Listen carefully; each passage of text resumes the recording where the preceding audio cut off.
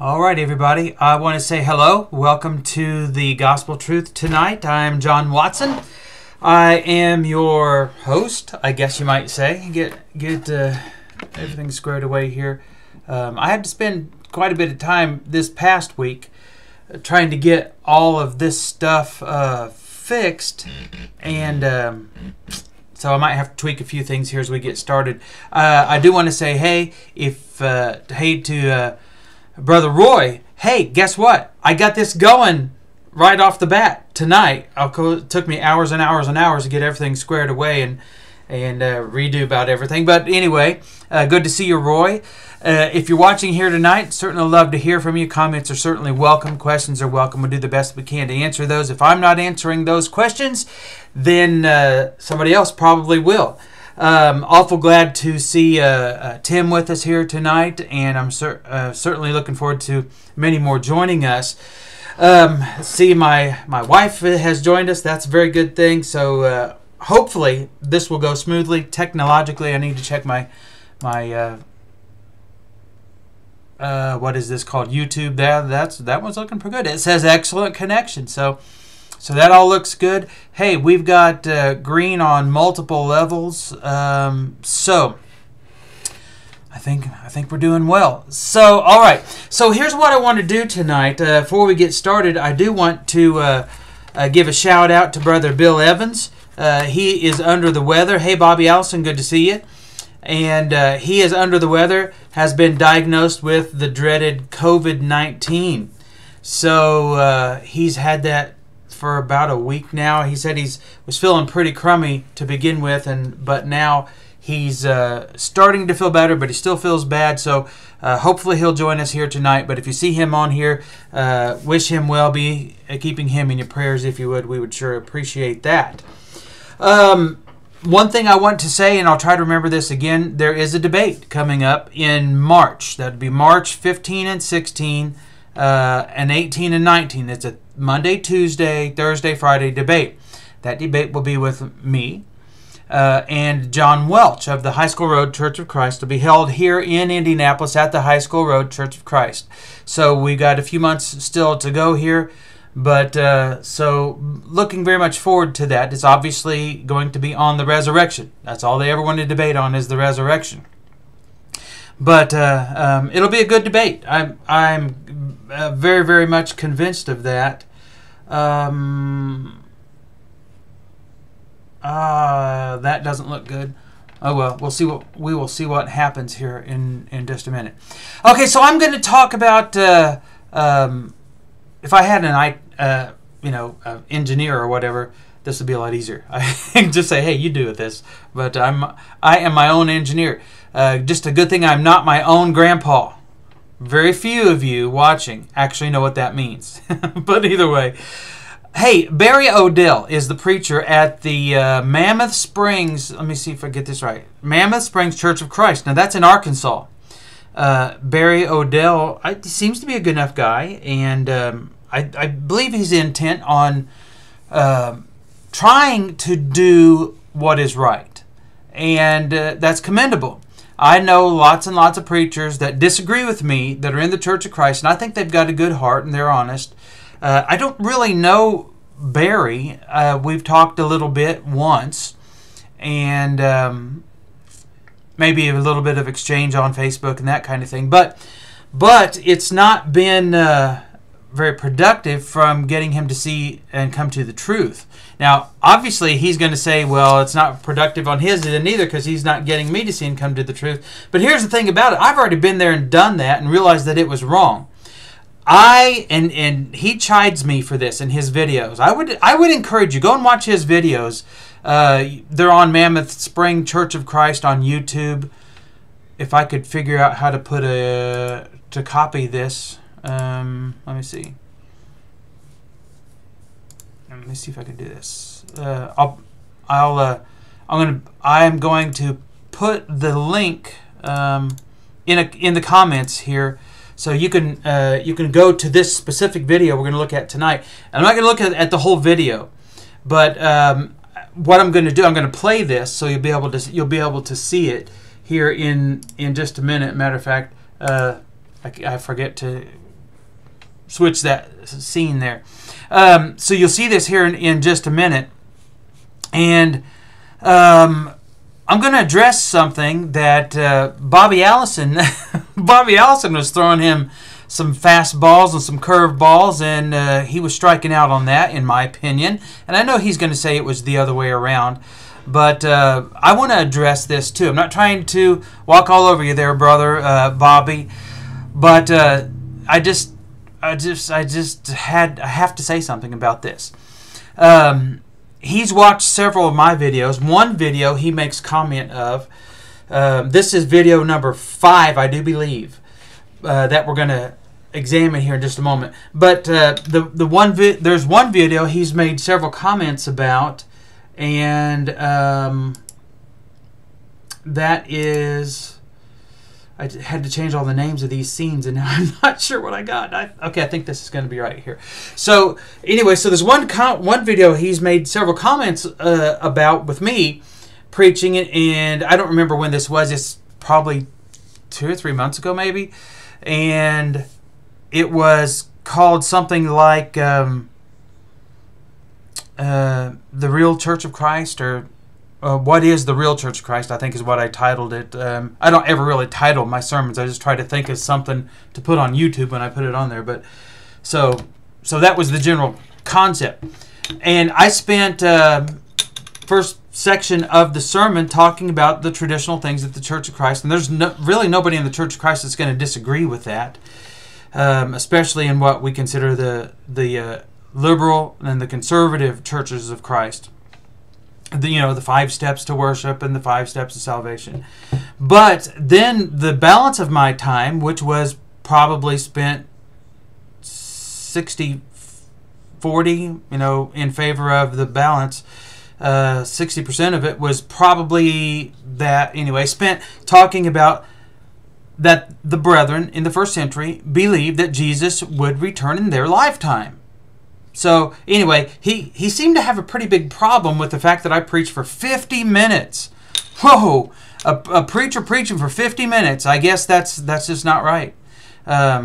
So anyway, so he's made that comment a time or two, and he doesn't like the fact that it takes time to study out a concept. And this is pretty common. The reason I'm telling you this is really common for people to do this. They think, you should be able to read half of a sentence in one verse and, to stay right there and formulate your whole opinion on what the verse is saying. That's not Bible study, and that's not the right way to study the Bible. And I guarantee you that he does not, and not only him, but so many other people do not study the Bible that way.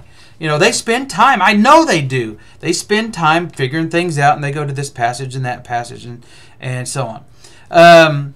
Let's see. I will. So we're just going to get right in this now. So I hopefully I spent a lot of time this week trying to get this this figured out. Okay. So if you can't hear this, somebody let me know, or actually my wife, if she's paying attention, let me know if you can't hear what he's saying, or if it's got some kind of weirdness going on. I'll figure it out and we'll get it squared away. So let's go ahead and do this and see what we get here. So I need to transition this. I need to change this. So here I'm not going to play the whole video. This is one part that I have a real problem with. So important. If we miss that, we miss a lot. Okay, here we go. Okay, Mark, I think Paul took a Nazirite vow. If so, did he sin in doing so? So I'm going to turn back over here to Acts chapter 21 real quick, since I mentioned that. Okay, so let me say something here real quick. He got really upset about me stopping the video and commenting. That's how it's done. So anyway, this is how I do it. If you don't want to be critiqued, I get the very same thing, then don't put your videos out there. But so I'm just giving you a little lead up to this. In this particular one, I think he was talking about the prophecies of Daniel, and he's in this playlist that he's got going, refuting AD 70. And apparently somebody asked the question. So let's see how he answers this question. Did Paul sin when he did what he did in Acts 21? appreciate the question, by the way. Thank you, Miss Jean Bailey. I'm trying my best to explain it, and hopefully my explanation is understandable. But again, just let the dates speak for themselves. And there's a lot of good research out there that we can use. So Acts chapter 21, beginning in verse... I'm just going to let this play. Or so, you have this solution that's given by James and the elders of the church, that these guys had taken a vow and that they should go in, that he should go in, pay for their, whatever they needed, and that he himself would be involved in that process. And their goal is to say to people, specifically the Jews, that Paul does walk according to the customs. And so they say, listen, do what we tell you to do. Verse 23, and he does that. Take them and be purified. Be purified with them, pay their expenses so that they may shave their heads and that they may know the things of which they were informed concerning you are nothing, but that you yourself also walk orderly and keep the law. I don't see anything in here, Mark, necessarily about a Nazirite vow. There was quite a bit more to a Nazirite vow than just the shaving of the head. This is some type of observation in regard to sacrifice and the law of Moses. And Paul shouldn't have done it. Again, you walk orderly and keep the law, verse 25. But concerning the Gentiles who believe, we have written and decided that they should that they should observe no such thing, except that they should keep themselves from things offered to idols, from blood, from things strangled, and from fornication. So then now here's another thing that's kind of interesting about this. Paul has been asked not to go to Jerusalem. Wow. If you go there, you're going to be arrested. All right? That's kind of interesting too in the first part of chapter 21. He does it anyway. Somebody even in fact prophesied to him by the Holy Spirit, Acts 21 and verse 11. If you go there, you're going to be arrested. The Holy Spirit warned Paul not to do this, and he did it. And guess what? He was arrested. You start reading in Acts chapter 21 and verse 26. He took the men the next day, having been purified with him, entered the temple to announce the expiration of the days of purification, at which time an offering should be made for each one of them. That would include Paul. Yes, I agree, is, Roy. That system died at the cross. And Paul had no business doing this. Again, when you go back to Acts chapter 21 and verse 11, he was told by the Holy Spirit, don't do this. He did it anyway. But people who hold this position that sacrifice lasted until AD 70, they have to say that with Acts chapter 21, because if anything else is different, it changes their doctrine. I think Paul sinned in doing this. I believe this. He went at the request of James and the elders of the church, but he had already been warned by the Holy Spirit not to do it. I think that's significant too. And so the rest of the book of Acts is Paul on trial because he went to Jerusalem against the warning of the Holy Spirit. All right? So I see a little bit more than a Nazirite vow there.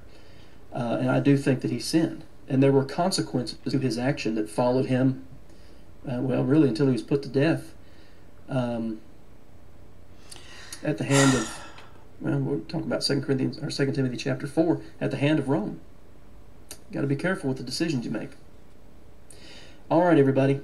Okay, so that I think. Well, hang on. Let me check one more time. I know that was a lot. Okay, at this point, he just wraps up his video. So I'm gonna transition back over here so I can check out what I got going on my screen. Because when I'm in full screen mode like that and splitting the screen, I cannot see what's going on. So now that I got this squared back away. Okay, so did you hear this, Roy? I see your comment there. Yes, this is unbelievable. This is truly unbelievable. And I'm here to tell you that this camera is obviously wrong. I'm so sorry. Let's try that again. This is dead.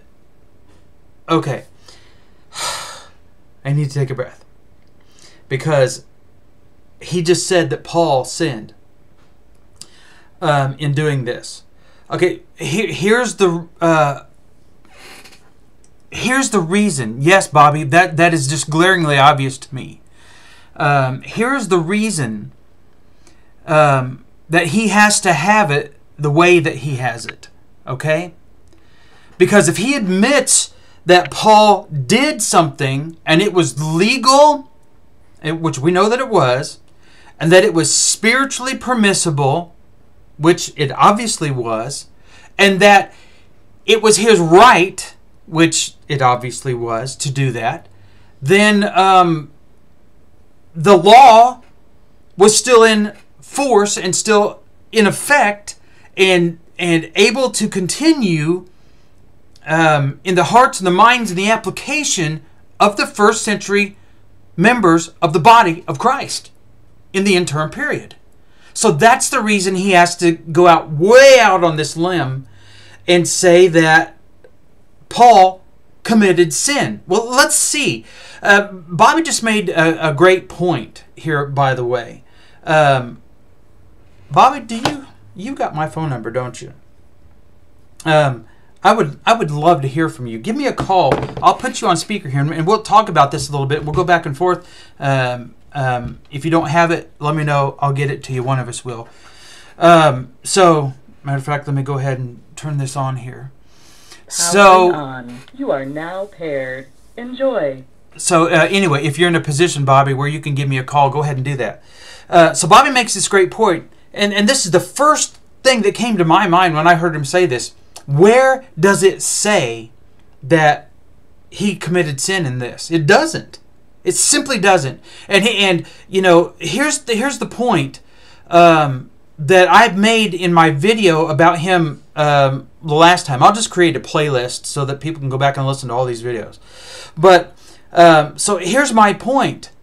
One of the points that I tried to make is he says, and so many other people say, that you know, we're hypocrites and, you know, all this other stuff, and we do nothing but eisegesis. Who's the hypocrite? He simply inserted that into the passage in Acts 21. That's plain and simple. He inserted it there. So that's as good as it's going to get. You know something? What's good for the goose is good for the gander here, right? Sorry, this camera, I don't know what the deal is here. So let me try this again. Okay, so there's the first thing. But let's go back and let's look at this and let's read this and let's see what the deal is. Oh, hey, Holger's calling. Hey there, brother. Hang on. I don't know if I got you or not. Let's do it. Okay, there we go. All right. Okay, got you. I didn't think Bobby was calling in, so I said, well, if you don't mind, I'll call in. Oh, no problem here. Yeah. So it's amazing. Really, it's amazing. What's the preacher's name who said that Paul sinned? Barry Odell. Odell, okay. Yeah, Barry Odell. I want to make sure I've got who this is. All right, he mentioned the Holy Spirit telling him not to go to Jerusalem. Mm-hmm. Well, the Holy Spirit revealed he would be arrested. The disciples didn't want him to go. Paul knew he had to go. Right. And so even though the Holy Spirit said he would go and be arrested, he still went. It wasn't that the Holy Spirit told him not to go. No. That's right. That would have been a direct violation of the Spirit's leading. And Paul says in Acts 23, verse 1, I have done all things in good conscience before God, including everything that took place in Acts 21.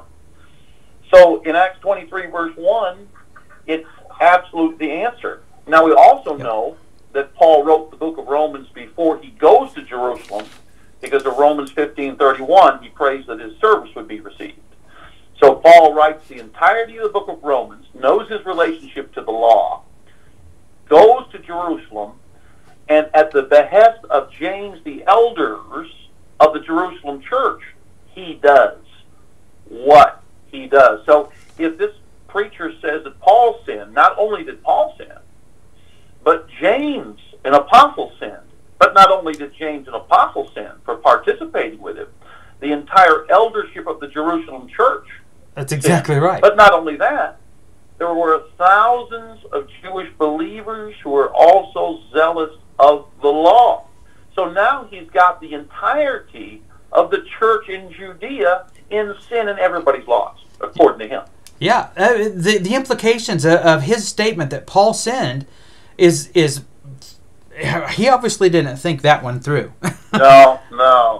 But he's got a lot of books in his library, but he hasn't been paying attention to the book much. That's for sure. Yeah. And I've seen some of these guys that they parade their books around like they've got some great knowledge. The guy didn't have a clue. In all due respect, sorry, to be over the top with him maybe a little bit, but he didn't have a clue.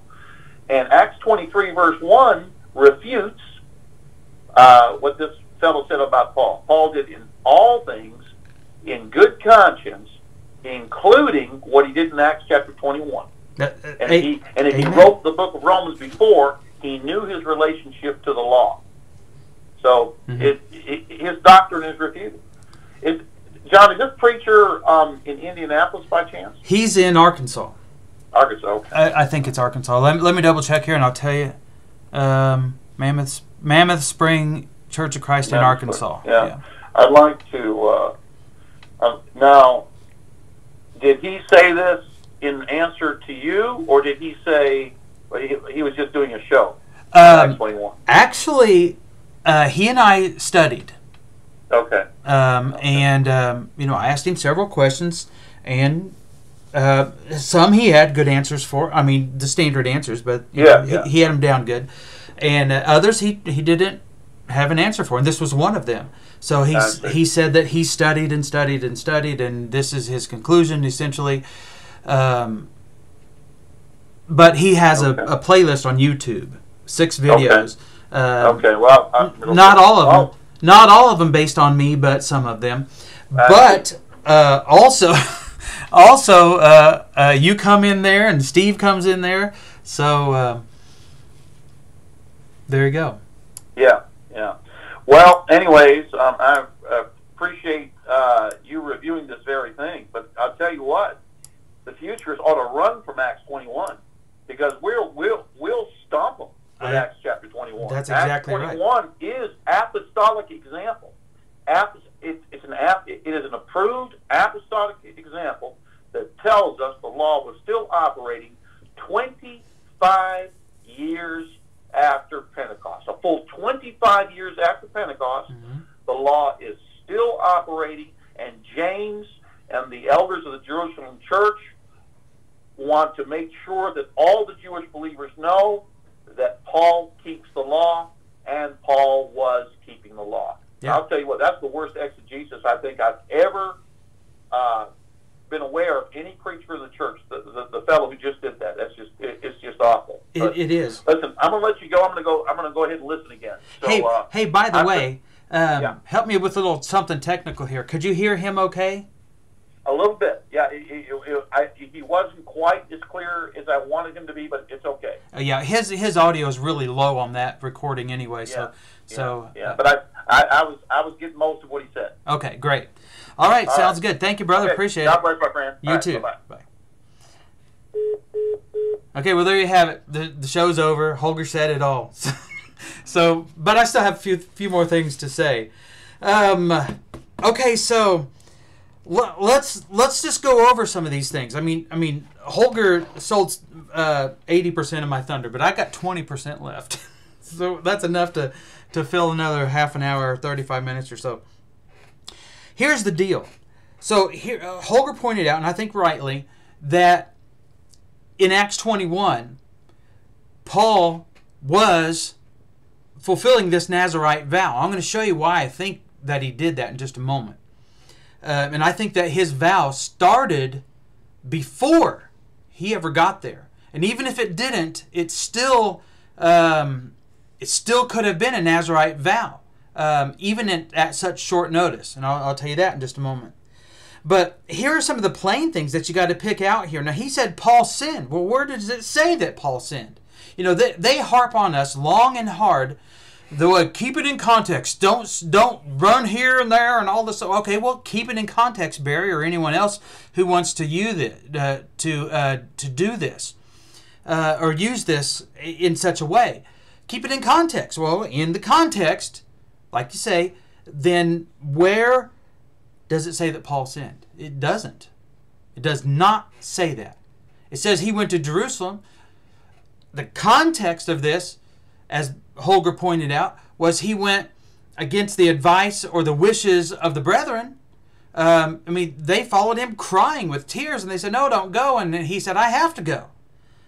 We don't have time to read all of it, but that's essentially kind of the deal. So he gets to Jerusalem. James and the elders, if Paul sinned, they encouraged him to. So now you have James committing sin by telling Paul to do this. And you have the elders telling him, commanding him, ordering him to sin, because now they're involved. You have thousands of brethren who had heard that Paul, listen to this, what did they say? He says, verse 20, when they heard it, they began glorifying God. This is Acts 21. Began glorifying God and said to him, you see, brother, how many thousands there are among the Jews of those who have believed, and they are all zealous for the law. What? Well, wait a minute. Was James not telling them, if following the law, these brethren were following the law, why wasn't James telling them they were still zealous for the law? Why weren't the elders rebuking them? Listen to this, verse 21. They had been told about you that you are teaching the Jews who are among the Gentiles to forsake Moses. Isn't that what, by Barry's definition, that Paul should have been doing? That he should have been telling them that they were wrong, they shouldn't be following Moses because it was nailed to the cross at Colossians chapter 2 and verse 14. By the way, what was nailed to the cross in Colossians 2? It was the fact that the law couldn't save and that salvation had come and Jesus was the first fruits, and that's a whole other study, but that's what was nailed to the cross. Look at the context. Anyway, verse 21, they had been told about you that you are teaching the Jews who are among the Gentiles to forsake Moses, telling them not to... Sorry about the pop-up sounds here. I don't know how to do that where they don't do that. Anyway, telling them not to circumcise their children, nor to walk according to the customs. So here's the question. What then is to be done? They will certainly hear that you have come. Therefore, do this that we tell you. We have 4 men who are under a vow. Listen to this closely. We have 4 men who are under a vow. Take them and purify yourself along with them and pay their expenses so that they may shave their heads, and all will know that there is nothing to the things which they have been told about you.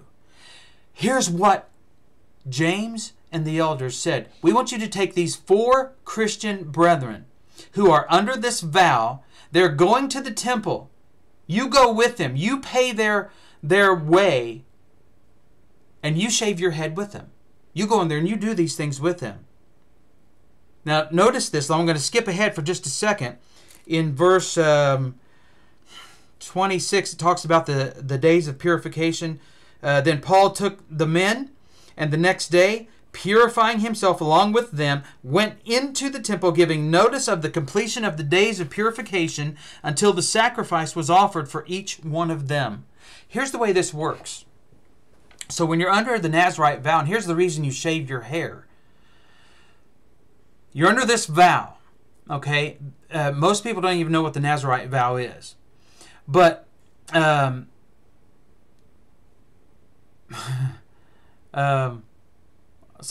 I'm kind of looking at these comments over there.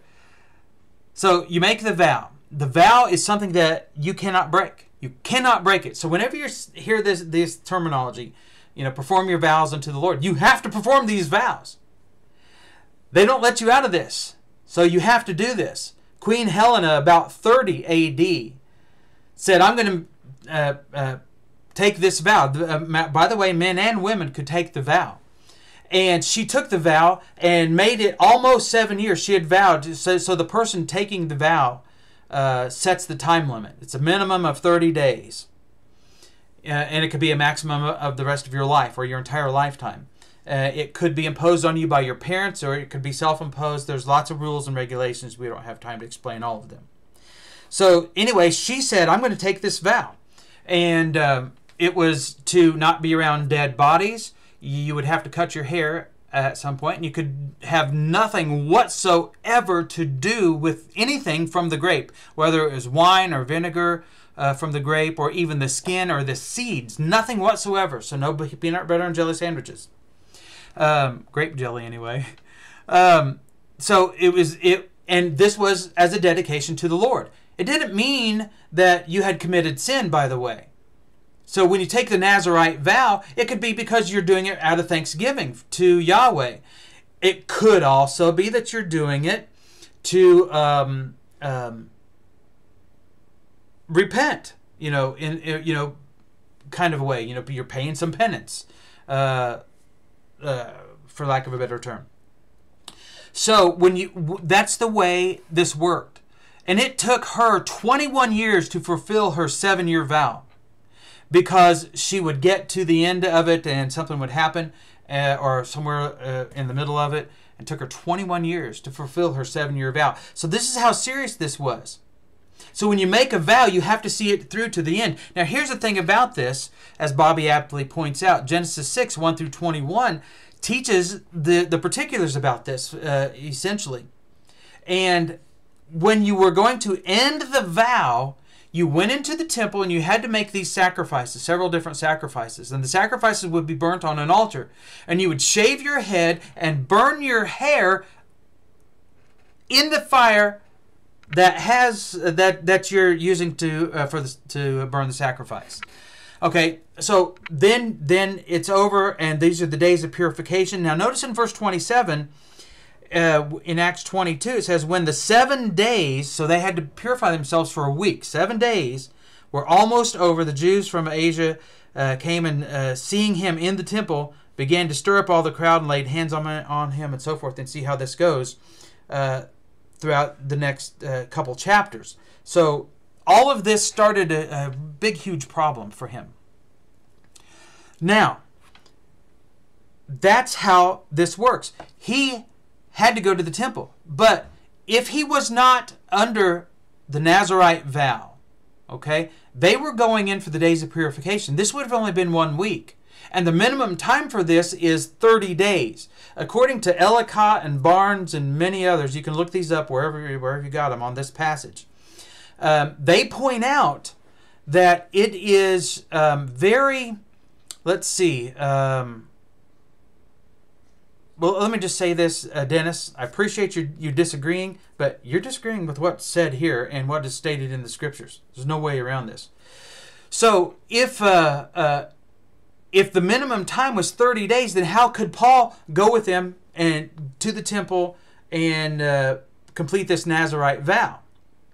Well, you could join yourself to some people who had already completed their vow, and they were going to the temple for those 7 days.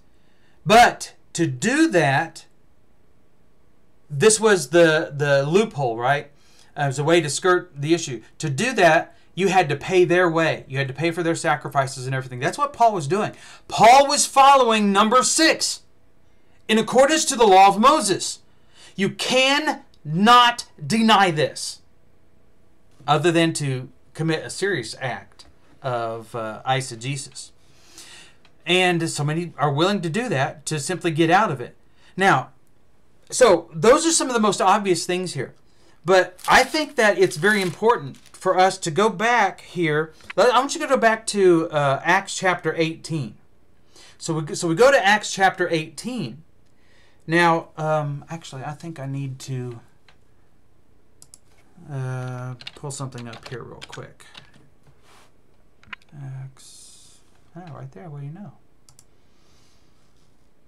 Okay, so, but then I'm going to need this one. Okay, so I'll just have both these ready to roll here. So we're going to look at a couple terms here. This is Acts 18, verse 18. So Paul, having remained many days longer, took leave of the brethren and put out to sea for Syria. Lost my place. And with him were Priscilla and Aquila. And in Cenchrea, he had his hair cut, for he was keeping a vow. Now, knowing what we know from Numbers chapter 6, right? So knowing what we know from that, do I need to turn over to Acts chapter 6? No, we may go over there yet, but I think I can do this. You just need to study Numbers chapter 6. Without that knowledge, that background knowledge, you might miss a little bit of this, but I tried to explain that in brief just a moment ago. So notice what it says. In Cenchrea he had his hair cut, for he was keeping a vow. Now, remember what we just said in Numbers chapter 6, and I just pointed this out, and in Acts chapter 21, it is evident that they had to shave their head. Okay? They had to shave their head, and they had to burn the hair. Here's another thing I want to point out about the Nazirite vow. This is how serious they took it. If someone who was under a Nazirite vow, you could tell that they were a Nazirite under this vow because their hair would often be very long. So if a guy walked down the street, and you know he's under a Nazirite vow, and you say, I do that too, then you just committed to be under a Nazirite vow. So that's the people knew. If you had this long hair and it hadn't been cut. I mean, think about John the Baptist. John the Baptist was the epitome of the Nazirite vow. He had, as a matter of fact, he was given by his parents to fulfill that for his lifetime, which obviously he did. But according to Luke 1. But, I mean, he had long hair. Samson was a lifer as well, given by, his mother made the deal with Yahweh, and she said, hey, if you give me a child, I'll commit him to you, the Nazirite vow. And he had long hair, and Delilah, took advantage of that. Samuel would have been the same way. He was a lifer as well, given by his parents. As a matter of fact, I think Samuel and Samson were both only children. But, and I can tell the difference. One turned out good. He was a prophet. That was his reward, I guess. And the other one had strength, and he really wasn't so good, but I guess it worked out in the end, right? But either way, so that's how you could tell. So this hair thing is very important. That's why I went back and made mention of that. It's extremely important. So here's, do I have this up here? Right there. So he said he had his hair cut because he was keeping a vow, right? So here's the way this reads. On the now following day went in Paul with us unto James. No, wait, that's the wrong one. I need Acts 18, verse 18. That was 21. I'm reading out of the interlinear. Now Paul more having remained days many, the brothers having taken leave, sailed away to Syria, and with him Priscilla and Aquila, having shaved in Cenchrea the head he had for a vow. Now, when we look at this word for shaved, I meant to transition this, sorry. So when we look at this word for shaved, let me find my place here again. So let me open this up, and you can see this here. It's this word, kairo, okay? And it means, you can see its usage here, to shear is the definition. But it is, I cut my own hair or have my hair cut. All right? Now, this might be insignificant to you. But actually, what am I doing here? Let me come back here. So we got this word here that means I cut my own hair, or I have my hair cut. So he did that in Cenchrea. Well, why is that significant? Because if he was keeping a vow, it's very clear from the law that you cannot end this vow unless you do it at the temple to make the sacrifice. However, here's what we know from tradition. And at the time that Paul was alive, you could cut your hair once a year. If you are under a Nazirite vow, and say you've taken a multi-year, 7 years, right? You say, I'm going to do this for 7 years. You could cut your hair once in that time period, because if it was too hot, it was too irritating, it was too cumbersome, you could cut your hair. But you can only do that once a year. That would explain this, possibly. I don't think it's the only explanation, but it would explain it, possibly. He was under a vow. By their tradition, they could do this once a year. They could cut their hair once a year. So that would explain it.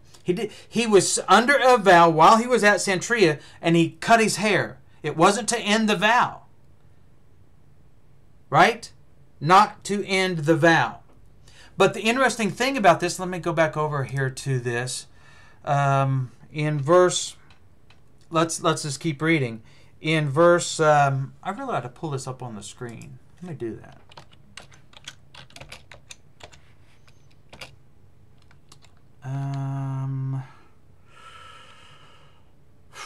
I wish they had the LSV on here. That would be really nice.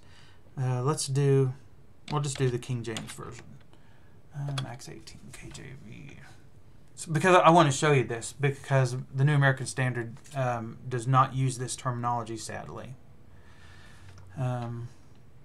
Okay, so I've got this pulled up here, so let me go ahead and show you this since I got it on the screen. So in Acts 18, this is where it's, I am at Acts 18, right? Yeah. It said, so having shorn his head in Cenchrea, for he had a vow. That's the way it is stated in the King James Version. And verse 19, and he came to Ephesus and left them there, but he himself entered into the synagogue and reasoned with the Jews. So when they had desired him to tarry longer with them, he consented not, but bade them farewell, saying, I must by all means keep this feast that cometh in Jerusalem. So he just said, as he stayed there in Ephesus for a while, they wanted him to stay, and he said, I can't do it. I have to go to Jerusalem. Okay, here's a couple things that are really important to consider, right? He said, by all means, I have to go to Jerusalem. I have to go to Jerusalem. Why did he have to go to Jerusalem? He was under a vow. It was coming time for him to end his vow. So he joined those brethren at Jerusalem to end his vow. That makes sense to me. And you might say, well, it was too long a period of time. We don't know exactly how long it was. I'm sure we can figure it out. But it doesn't matter. He could have said, well, I'm going to have this vow for 10 years. And if it took him 10 years, then that was what the vow was. He had to perform that vow. All right? So, there is an explanation. Okay?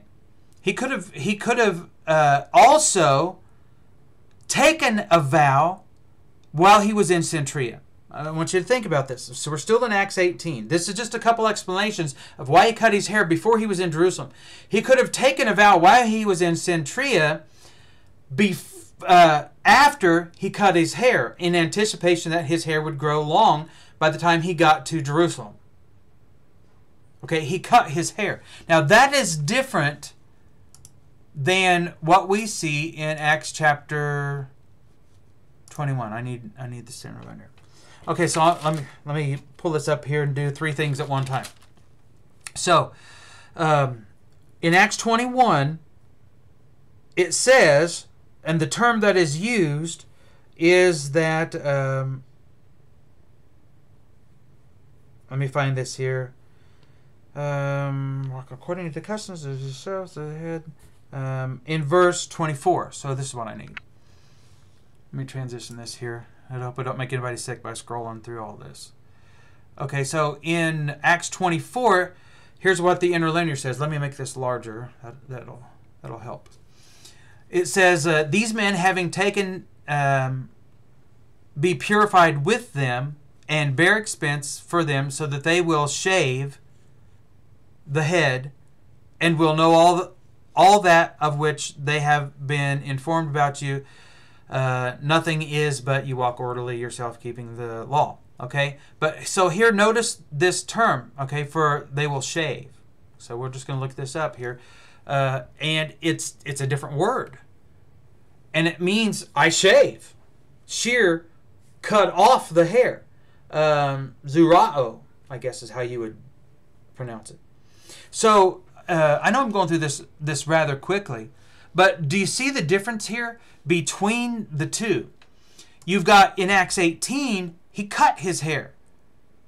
Either before he took the vow or in the midst of the vow, which was permissible.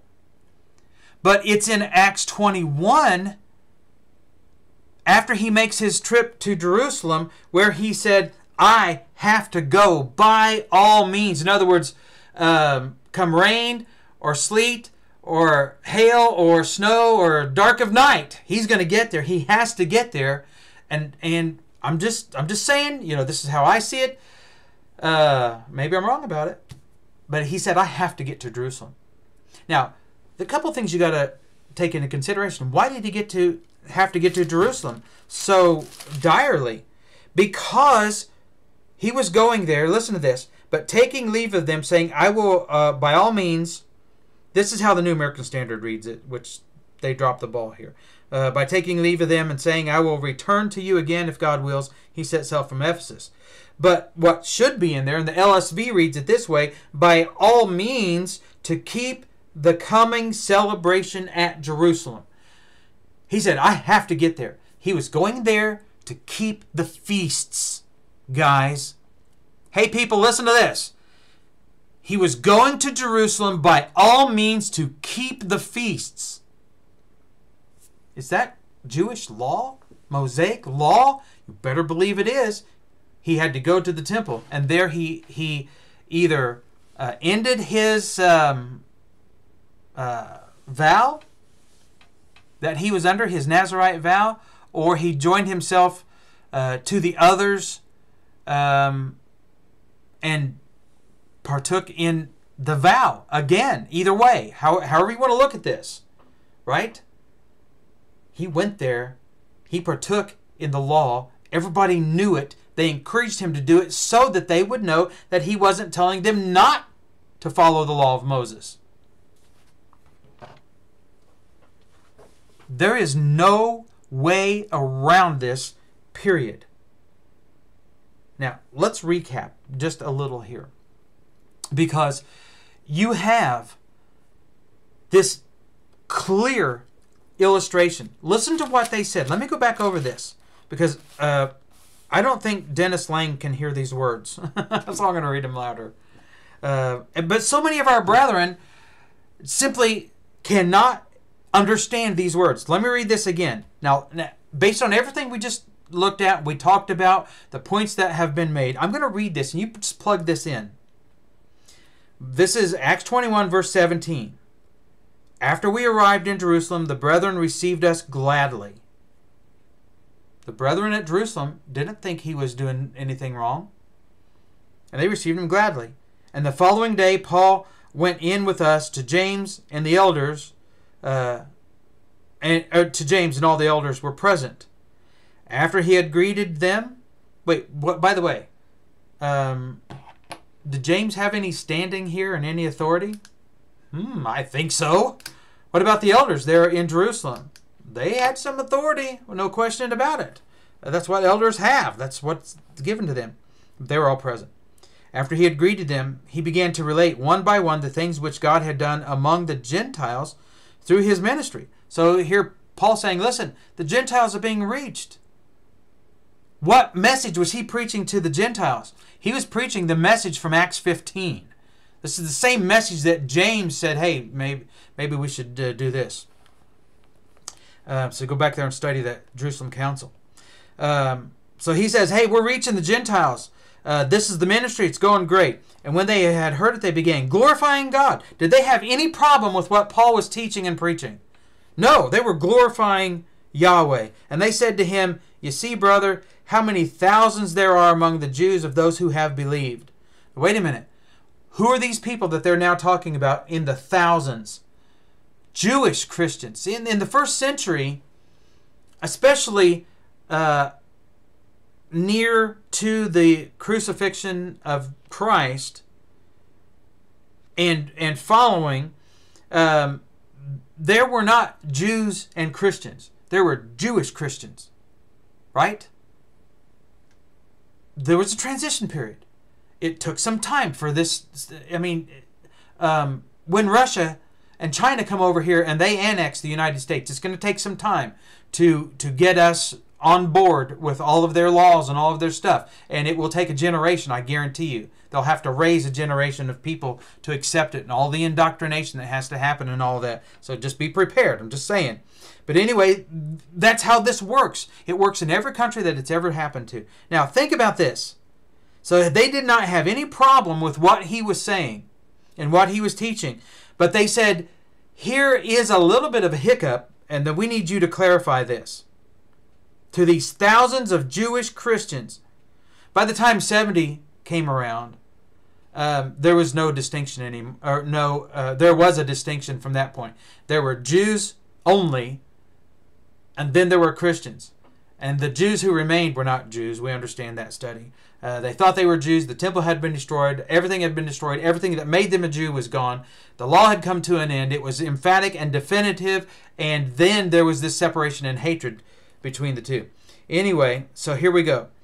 Let me read verse 20 over again. When they had heard it, they began glorifying God, and they said to him, You see, brother, how many thousands there are among the Jews of those who have believed, and they are all zealous for the law.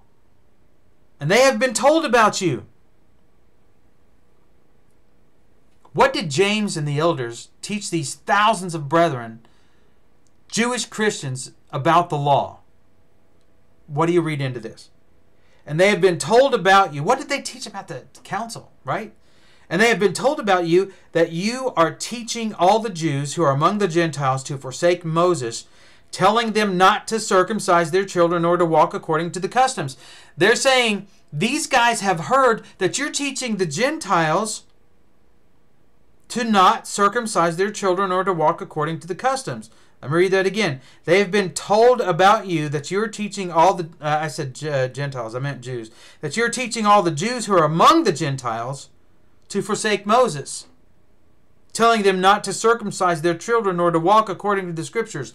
This would have been the perfect opportunity for Paul to have spoken up and to have said, I'm teaching Colossians 2:14 the way the brethren in the 21st century in the churches of Christ teach it. He could have spoken up and said that, but he didn't. Verse 22, here's the question from James and the elders. What then is to be done? They will certainly hear that you have come. Therefore, here's what James tells them to do, and the elders. Do this that we tell you. We have 4 men who are under a vow. Now we know what the vow was. We know that these men are Christians, Jewish Christians. Take them and purify yourself along with them and pay their expenses. Now we know why he had to pay their expenses, because he was joining them in the midst of their vow, so that they may shave their heads, and all will know that... Listen to this. He says, do these things so that everybody will know that there is nothing to the things which have been told about you, that you yourself also walk orderly, keeping the law. There is no way possible for anybody to deny that Paul was keeping the law. We saw it in Acts 18. We see it here. We see it multiple times. Why was he keeping the law?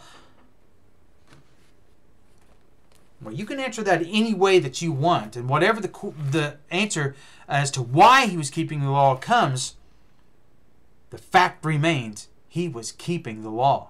He said, nothing is going to keep me from getting to Jerusalem for those feast days, for that celebration. Nothing. A Jew had to go to Jerusalem for 3 times. He had to travel to Jerusalem 3 times in the year to be there and do those things. And why was Paul going there? Because he was heading to Jerusalem, as we read, by all means to keep the celebration. What's the celebration?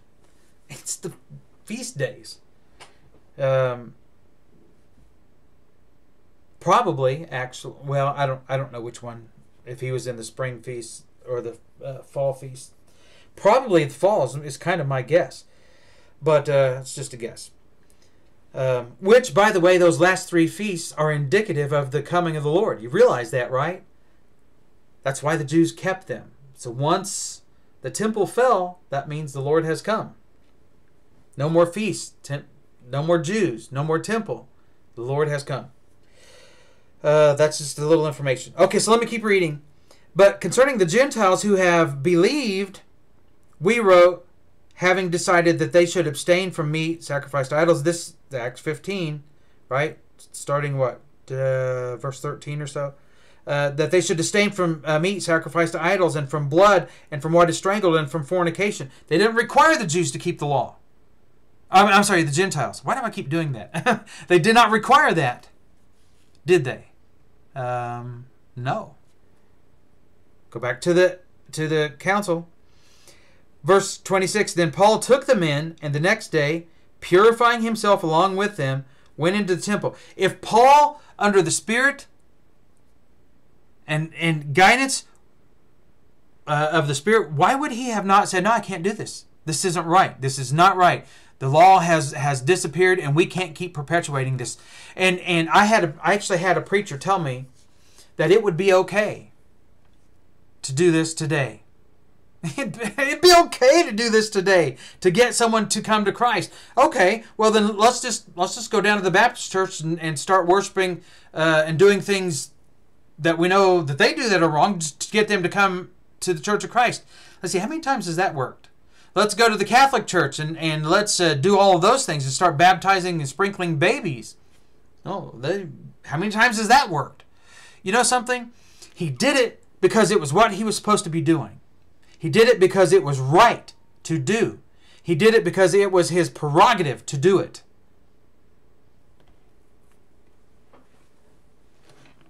What happened? I just made mention of this. What happened at the destruction of Jerusalem? I know some of our futurist friends are getting ready to blow their stack because I'm leaving the context. I'm going to some remote context. In Hebrews chapter 9, listen to this. Verse 1. Now, even the first covenant had regulations of divine worship and the earthly sanctuary. This is what we just saw in Acts 21. So, even the first covenant had regulations of divine worship and the earthly sanctuary. For there was a tabernacle prepared, the outer one, in which were the lampstand and the table and the sacred bread. This is called the holy place. Behind the second veil, there was a tabernacle, which is called the Holy of Holies, having a golden altar and incense, and the Ark of the Covenant, which was not in there in the Second Temple period, because it was gone. Having a golden altar of incense, the Ark of the Covenant, covered on all sides with gold, in which was a golden jar holding the manna, and Aaron's rod which budded, and the tables of the covenant, and above it were the cherubim in glory, overshadowing the mercy seat. But of these things we cannot speak in detail, because there was a lot of detail about all these things. Anyway, verse 6, now when these things have been so prepared, the priests are continually enter the outer tabernacle, performing the divine worship. But into the second, only the high priest enters once a year, not without taking blood, which he offers for himself and for the sins of the people committed in ignorance. Why on earth is Paul going through all these things? He says, I can't go into detail now. They knew this. And I know the argument these guys want to say, oh, well, these are all the Christians pretty much in the first century. Hi, Isaac, by the way. Were all Gentiles. I'm going to tell you what I think, for whatever it's worth. And I don't care if you like this or not. I mean, it's just my thought here. This is my opinion. But I think a great many of the Gentiles, if not all of them, when they became Christians in the first century, were required by the Jewish brethren. Get this? This is why they wanted them to keep the law. They were required to proselytize. That was part of baptism. Baptism was part of proselytization. You realize that? One of these things, by the way, that you had to do in keeping the Nazirite vow, when you went into the temple, you know what you had to do? You had to be baptized. You were cleansed. So you went into the mitzvah, and you were baptized, and then you went in. This was a washing. Not a sprinkling, it was a washing. Okay, so there we are. And he says, here's the temple. These are the things. And why did all this happen? Because in verse 7, Hebrews 9, into the second only the high priest enters once a year, not without taking blood, which he offers for himself and the sins of the people committed in ignorance. This is the reason that the 6th feast happened, the Feast of Atonement. This blood of this bull was offered for the sins of the people committed in ignorance, not the high-handed sin. If you were a Jew in the first century, or a good proselyte, you would know Numbers 15 and this explanation of this. The blood was shed for those who wanted salvation. It's just that simple. Not the ones who committed these high-handed sins or defiant sins, I think the New American Standard says, and there's other terms that are used there. But anyway, you might check that out. So notice what this says in verse 8. The Holy Spirit is signifying this, that the way into the holy place has not yet been disclosed while the outer tabernacle is still standing. If you look at the words here, it's while the tabernacle has standing. While the temple has standing. The law has standing. The evidence that the law still has standing is the fact that the temple is still standing. Once the temple is destroyed, that is the sign, the type and the antitype, the shadow, however you want to look at this, but it's the sign that the law no longer has standing. Let me read that again. The Holy Spirit is signifying this, that the way into the holy place has not yet been disclosed. Well, what holy place? They went into it once a year. They went into it once a year. So they knew how to get in there, but how do you get into the holy place? The holy place is heaven. How do we know this? Verse 23. Therefore it was necessary for the copies of the things in the heavens to be cleansed with these, but the heavenly things themselves with better sacrifices than these. What copies of the things in the heavens were being cleansed with the blood? Think about that. The things in the heavens being cleansed with the blood were the things in the copy, which was the temple. Josephus says, and this is well understood by anyone who cares to check this out, that the temple was a picture of a physical representation of heaven, the spiritual heaven. And he says, but the heavenly things themselves with better sacrifices than these, for Christ did not enter a holy place made with hands, a mere copy of the true one, but into heaven itself, now to appear in the presence of God for us. Now, I'm just running way out of time here, but I think the point has been made. And the best way I know how to put this is, Brother Odell, if you're watching this, or anyone else who would try to teach this, you simply cannot teach that Paul committed sin from Acts 21. You're inserting it in every way. You are breaking every last possible hermeneutic rule just so you can protect a 2,000-year-old deception begun by the Jews in the first century, because they were looking for a Messiah to come and do what they thought he should do. That became Christianized somehow, and here it is still perpetuated today by so many. All right, that's it. That's all I got for tonight. There's plenty more on that, but that's enough to make a stir. A pretty good one, I'm sure, too. But you know something, and I think Holger made a great point here. In Acts 23 and verse 1, Paul says, Paul, looking intently at the council, he said, Brethren, I have lived my life with a perfectly good conscience before God up to this day. Do you suppose Paul would have known whether or not it was right or wrong in front of thousands of brethren to commit that kind of sin? If it was wrong or sinful for him to do that in front of thousands and thousands of people, do you think he would have just went, well, yeah, I guess I'll go ahead and do this and I'll repent of it later? I don't think so. That is not at all Paul. Amen, Brother Bobby Allison. Conjecture on their part. Can anybody say eisegesis? If you're not sure what that means, look it up. It just means they're just inserting it into the passage. Alrighty, that's as good as I'm going to get here tonight. I thank you all so much. Hey, be with us next week at same time, 8 o'clock.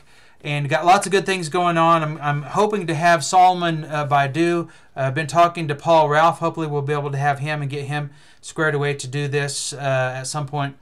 And have a little bit of a discussion with him as well. And just look forward to all the great things that are coming out. Keep all of our brethren throughout the world that are in harm's way in your prayers. And anyone who's preaching the truth, I can promise you this, is in harm's way. There are people who oppose it. In some countries worse than others. But they need our prayers. That's it. Love y'all. I will see you next time. This is it. Guys, let's just study, because all of this boils down to one thing. Everything that we teach and that we do proves salvation and the need for it. Jesus said, "He who believes and is baptized will be saved." Do you remember about repentance? 2 Peter 3:9. God is not willing that any should perish, but that all should come into repentance. That's set smack dab in the middle of some of the most powerful prophecy ever. Prophecy proves Jesus as the Messiah that the first century generational Jews were looking to come for salvation, to bring salvation. If you're not in Christ, being baptized into Him and added to the body, where does that leave you? Outside of heaven. That's it. I'm out. I'll see you all next week. Love each and every one of you. If I can figure out how to shut this off the right way, I never have figured that one out. So